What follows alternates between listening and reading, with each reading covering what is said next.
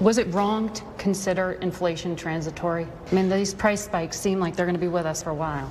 We have to address the fact that we got to deal with the fact that folks are paying for gas, paying for groceries, and need solutions to it. So let's talk about that.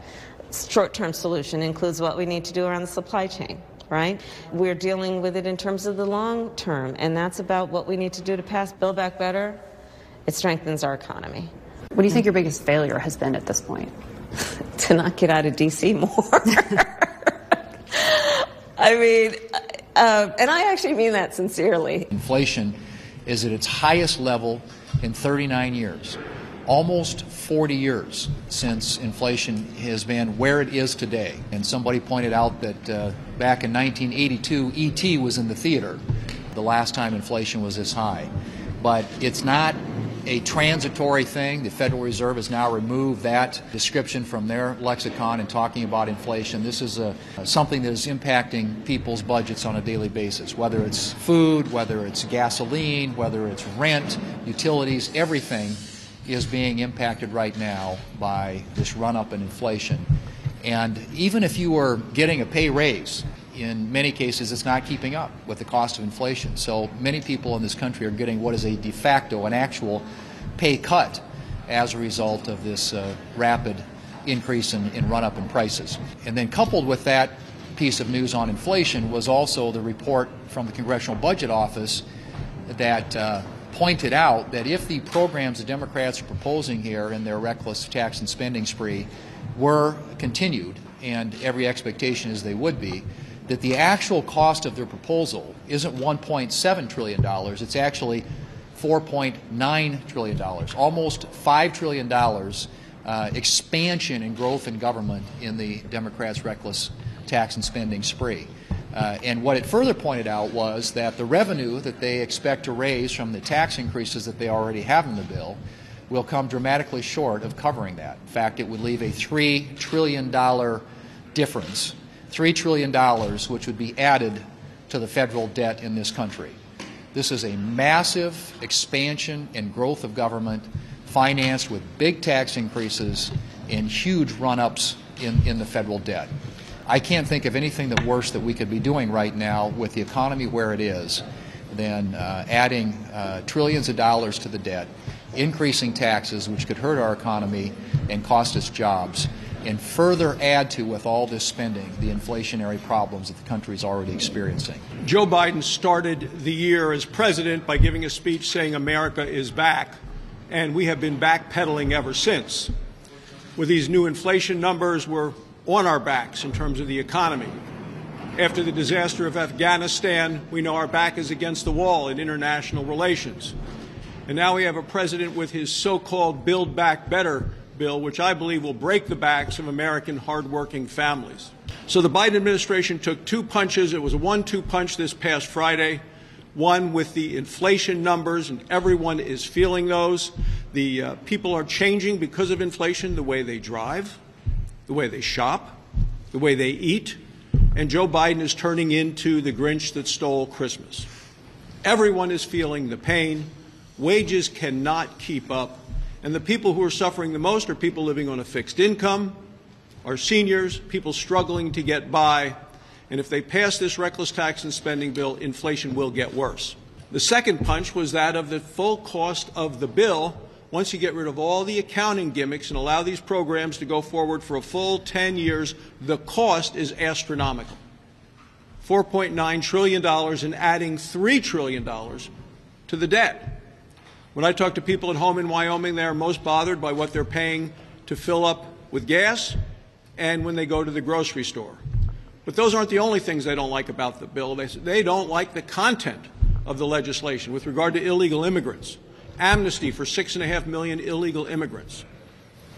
Direct paychecks from the government for people who are here in this country illegally. They don't like the fact that there'll be more IRS agents hired, an entire army of IR agents specifically focused on auditing American taxpayers in an effort to try to get more taxpayer dollars and squeeze that out of taxpayers. And they don't like all of the taxes and penalties on oil, gas, and coal, which are going to make it even more expensive to drive, or to heat your homes. Those are all things that are really, really problematic in this bill, and American people, when they know all these things about the bill, are overwhelmingly opposed to this legislation. Might lead some to think that you guys don't want any IRS enforcement. What do you say? Well, Senator Thune, a member of the Finance Committee, may have a better answer than I, but I think the last thing the American people need is an army of IRS agents crawling all over everything. We actually have in this country, I believe, a pretty high record of tax compliance, particularly compared to many other countries. But, John, do you want to elaborate on that? Yeah, I guess the only thing I would add is that there are several issues related to this. One is that the Democrats think that they're going to raise a whole lot more revenue by doing this. They have these, they were talking in $700 billion to $1 trillion at one point. I think CBO realistically has given them net about $120 billion of what it would actually realize. But to get that, you're literally invading and intruding on the privacy of tens of millions of Americans. I mean, what they're talking about is the transactions, their bank accounts on a daily basis, all those transactions being subject to inspection, if you will, by the IRS. And doubling the IRS's budget to $80 billion by $80 billion, and or I should to $80 billion, and adding thousands and thousands of new IRS agents is not something that the American people are ready to accept. Now, should the law be enforced? Absolutely. And should people pay the taxes that they owe? Absolutely. And are there some things that we can do to increase that level of compliance? Yes. But not to include the incredible increase that they're talking about, both in terms of budget and additional agents and invasion of privacy of the American people. If you look at right now, there's so many families in our country that always struggle. They struggle to make ends meet. And this year, they've seen their gas prices go up. They've seen their food prices go up. They've seen their rent go up.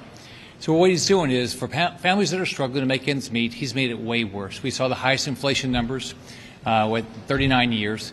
And it's impacting people like what my mom lived through. She had to make a choice. She had enough money for gas, or did she have enough money to feed 5 kids? And that's what's going on all across our country. And then we see that in this reckless spending bill, they're going to cut charity care for our hospitals, our safety net hospitals in red states like Florida. I mean, think about what the Democrats are doing. They're going to cut health care to the poorest families in this country intentionally. How could they do that? Then in their bill, they want to reduce your opportunities for child care and significantly increase the cost of your child care. So I wish the Democrats would slow down and start thinking about how are they impacting families around this country. If you're on a fixed income, I don't know how you're making ends meet when you see this significant inflation that's going on. Inflation is at a nearly 40-year high, and we have seen it rise in rate the fastest in a decade. This is really hard on our Iowa families and families all across the United States. And folks, pushing forward with this reckless tax and spend bill, it is not going to make things better. I just hope the Democrats understand that they realize the impact to our families and how badly this will end next year if they continue down this path.